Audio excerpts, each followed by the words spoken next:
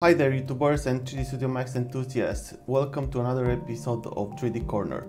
In today's episode we're going to talk about units in 3D Studio Max, and I'm gonna show you why it's important to set up your units from the beginning of the project depending on the scale of your project. So if you are ready, let's dive in.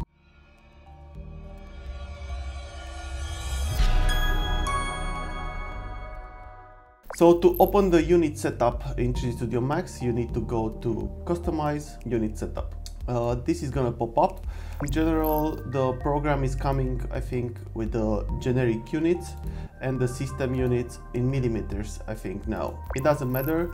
I'm gonna show you from the beginning exactly what it means. So we're gonna go, I'm gonna check generic units international, okay. So what I'm going to do, I'm gonna create for the start just a small sphere, make it 50. To have it bigger, I'm gonna maximize this. So what's happening here, in the moment that I'm clicking on the sphere and I'm going to the modifier, here this is the display units of my project. So when I'm going to the customize unit setup and I open this toolbar, here it's showing me the display units. So I'm using now generic units international, so it's showing me 50 units. If I'm moving this to metric millimeters, for example, this here is gonna change. I'm gonna apply OK, and now as you can see it says 50 millimeters. So my 50 units that I had before, now they are 50 millimeters. If I'm going back now and I'm change all of this to centimeters, I'm gonna apply OK, it's gonna become 5 centimeters, because 50 millimeters it's equal with 5 centimeters. And if I go now to unit setup again and I'm changing this to US decimal inches, it's gonna be 1.969 inches. So it doesn't really matter how you start the project. So for example, if you are from the US and you need to work in inches, you can, and you started working, having your display units in millimeters in the beginning, you can change all of that later. It's no problem. The program is just converting your 3D model that you already have from inches into millimeters or meters and so on. So all of this can be changed at any time. The second part that we're going to discuss is the system unit setup, which is here. This is a totally different thing. So right now, if I'm clicking on this, now it's on millimeters. I'm gonna click OK. OK, so what's happening? So for example, when you have a small project where you are creating, for example, a cup of tea or a chair or a table or even smaller things, it's better to work on millimeters on the metric display unit, and the system unit setup to have it on also on the millimeters. In this way you know that you can make all the details that you need, even details smaller than 1 millimeter. What does it mean? If I click OK on this and now I'm OK, and now I have this sphere. In the moment that I'm clicking on it, you can see that the sphere has 3 decimals over so it's 50 millimeters and 0.13 millimeters. This means that I can go to very, very small details. So 1/1000 of a millimeter I can go with the details. So this is why it's very important to know exactly what type of the project you're gonna make, because this is gonna affect your workflow. But if you have a bigger project like rendering or making an apartment, for example, or something like that, it's better to change the scale units to something bigger. So it's better to go to unit setup and change your system unit setup to centimeters. But what this is going to do is going to change my 5.2516 millimeters into 525 1.6 millimeters. So what the program is doing when I'm telling him that I want to change from 1 millimeter to 50 millimeters, so from 1 millimeter to 1 centimeter, he's scaling everything for you. So in this moment, what I have here, I can still have my display units in millimeters, but my system units is changed to centimeters. So this means that my sphere is becoming bigger, 10 times bigger. So right now I don't have a 52 millimeters sphere, I have a 525 millimeter sphere. So this is quite big. It's a big change in the project.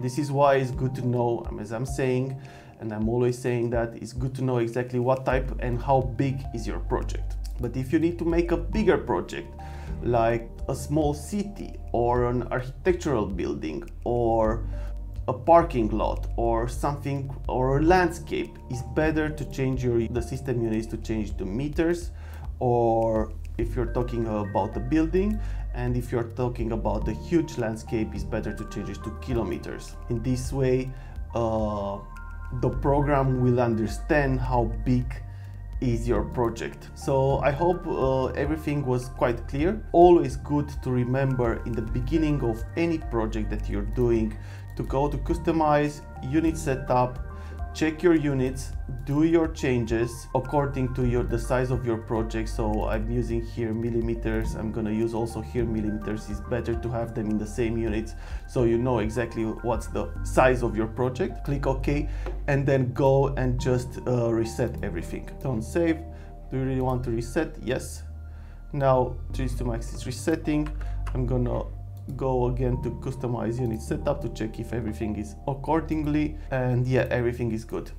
So I hope everything was quite easy to understand what I tried to explain to you, the unit setup. This is very, very important to know exactly what's happening, because in the moment that you are importing 3D models from other projects,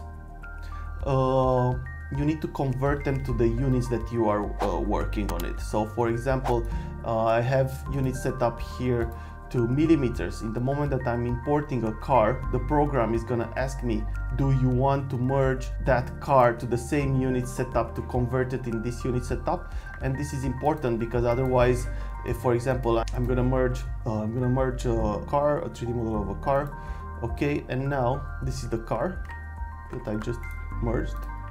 It's a very beautiful BMW, and if I go on the top, normally I should check the size of the car. So it's around 300 millimeters. So this means that it's 4 meters and 800 millimeters. So this is the correct size of the car. But if I had customized unit setup, as you can see now, it's exactly the same size. The only big difference is that it's actually much smaller than before. How do I know that? Is because I had to zoom in. So for example, now we are in customized unit setup in meters as we had before. I'm going to change to this to millimeters. I'm going to click on this. I'm going to leave it as it is. Yeah, I'm gonna make again the rectangle so I know the size. When I'm merging again the car, and the program is asking me, yeah, about the materials, how to auto rename using materials.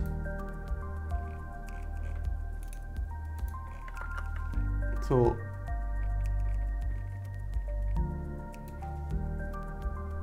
this is my car now, and if I check here, this is 4.8 meters, but here I have also the same car that it was imported before when my units were in meters. So yes, this is the difference. So when you are in meters, he's going to try to import each time the scale of the car on the system units that you have. So this is why it's important. You can't change the system units after you started working. Otherwise, you need to scale everything down or up according to that. So this is why all the time, don't forget, check the system units and try to figure out exactly the size of your project. Okay, and this was everything. I hope you guys understand what I tried to explain you today. Please don't forget to subscribe to my channel. Give it a like if you think it's helpful for you, or just save it on your YouTube playlist. If you think it was helpful, just share it with your friends. And I hope to see you soon, and see you in the next one. Bye.